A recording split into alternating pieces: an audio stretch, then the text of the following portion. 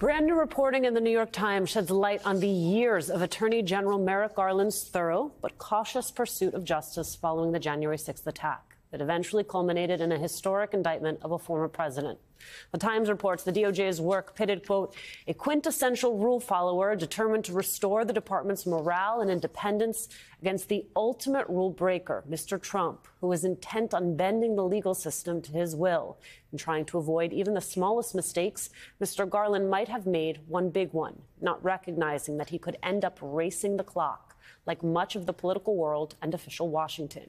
He and his team did not count on Mr. Trump's political resurrection after January 6th and his fast victory in the 2024 Republican presidential primary, which has complicated the prosecution and given the former president leverage in court. The reporting recounts that the DOJ started first from the bottom and worked upward, then employed a follow-the-money strategy, and then went after a more untested legal path, focusing on election fraud. Complicating matters, the very public showing by the 1-6 Select Committee, a stark contrast to the behind-the-scenes, slower-moving DOJ. About that, the Times reports Mr. Garland has said time and again that the committee's hearings had no impact on the Trump investigation. The department was motivated only by the need to get it right, which entailed imagining the mistakes that we could make and making sure that we don't make them. Joining us now, former top official at the Department of Justice and MSNBC legal analyst Andrew Weissmann, plus former senior advisor to Attorney General Merrick Garland and MSNBC Justice and Legal Affairs analyst Anthony Coley, and former acting Assistant Attorney General for National Security at the Justice Department and MSNBC legal analyst Mary McCord. It is great to see you all. Andrew, let's start off with why this matters at this moment. More from the New York Times. Quote, the Supreme Court's decision to review Mr. Trump's claims of presidential immunity in the case has now threatened to push the trial deep into the campaign season or beyond, raising the possibility that voters will make their choice between Mr. Trump and President Biden in November without Mr. Trump's guilt or innocence being established. It has resurfaced a question that has long dogged Mr. Garland. What took so long? Andrew, can you answer that, especially after reading this piece? No, I can't. But I think the way when I read this piece, I sort of had several reactions. First, I do think it's important that people realize that the truth here is not probably black and white. In other words, it's not possible to say that the Department of Justice did nothing. For one, they prosecuted hundreds and hundreds of people sort of at the ground level and slightly above that, because the Oath Keepers and the Proud Boys were difficult and righteous cases. And they also did open some investigative avenues and were exploring certain things prior to the January 6th hearings. But that being said, there's just no getting around that they made public statements at the time about how they were doing a bottom-up investigation, as if they were going after an organized crime family or Enron and looking to see if they could sort of flip people from the bottom to the top. And I remember writing for the New York Times an op-ed saying, especially after Cassidy Hutchinson testified and there were reports that the Department of Justice didn't know anything about her, that was just the wrong approach. And I think not to pat myself on the back, but the reason I think that's so clear is when you look at the indictment that was ultimately brought, it is anything but a bottom-up investigation. So I think they just really did not approach this in the right way at the outset. And so I think that that's one of the reasons that we have this timing crunch now. And, it's not to say that the Supreme Court might not have delayed things or that Judge Cannon wouldn't have delayed things.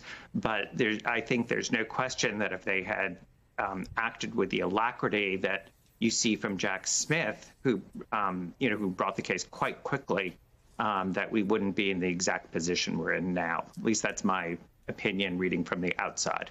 Anthony Coley, I see you practically jumping out of your chair. Andrew Weissmann is as smart as they come. In terms of this Monday morning quarterbacking, I Monday quarterback with the best of them. So here's my take. I'm not a lawyer like Andrew or Mary, but my sense of this is that history will ultimately be the judge. And right now, I think it's premature to really say whether or not Merrick Garland was right or wrong in his approach here. What is clear to me, based on this particular reporting, and from the very first paragraph, Alicia, we see that Merrick Garland and Lisa Monaco put in place from the start of their tenure people and processes to ensure early in their tenure that Donald Trump and people around him were being investigated aggressively. That's the takeaway from this report. And the other thing I would add, because Andrew mentioned Cassidy Hutchinson and a report, I believe it was in the New York Times, not speaking specifically about that report, but it's important to note that people cannot always believe everything that they read about active, ongoing criminal investigations at the Justice Department. And this was, to be frank with you, this was my great frustration leading communications at DOJ, Alicia, because sometimes people would come into my office, reporters, and they would say, Coley, we're about to report X, Y, and Z. We saw X person go into a grand jury, and they said, why? What do you say about that? DOJ has very stringent rules that preclude any DOJ official from engaging at all in that type of conversation. And that example, Alicia, I couldn't even confirm the even mere existence of a grand jury. And so what the public is left with in that situation and that type of example is at best a lopsided view of what's happened, and at worst, something that is totally wrong and that is not consistent with what DOJ is doing in a criminal matter. So that's very important for people to know that first impressions about what DOJ is doing on active criminal investigations are frequently wrong, and they don't always include the side of the Justice Department. Mary, I want to look at one of the strategies used by DOJ as described by the Times. Quote, department leaders believe that the best way to justify prosecuting Mr. Trump and the Willard plotters was to find financial links between them and the rioters because they thought it would be more straightforward and less risky than a case based on untested election interference charges, according to people with knowledge of the situation. But that conventional approach rooted in prosecutorial muscle memory yielded little. Talk about that approach, Mary, to investigating. Well, first, I want to foot stamp something that Anthony said, which is that, I just think we really do have to take with a bit of a grain of salt reporting on internal DOJ investigations. Until this reporting, based on previous reporting by other media outlets, you would think that the department was doing basically nothing except for going after the rioters and trying to work their way up. I have always thought that that couldn't have been the case. There had to have been more going on there. This reporting certainly suggests there is more going on there, but we don't know exactly what. And of course, follow the money is a tried and true investigative practice, whether you're talking about gang charges or white collar offenses.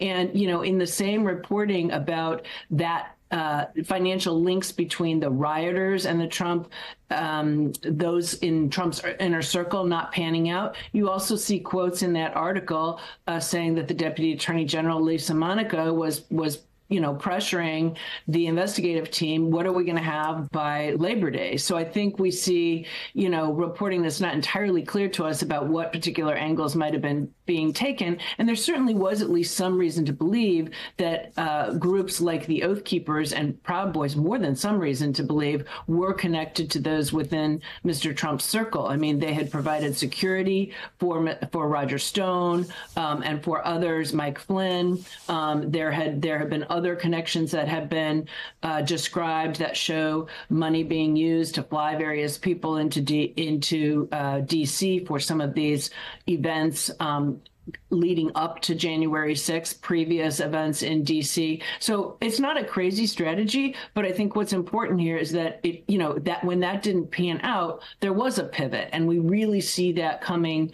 at the end, I guess, of 2021 and into 2022, when they, as you indicated at the top of the segment, they realized let's start looking into this fraudulent elector scheme and coming at it from that perspective, which ultimately proved much more fruitful. So I think, it's just really hard, I think, to second guess the various strategies, particularly when even with this reporting, which seems to be good reporting, we still don't know everything that's going on in the Department of Justice.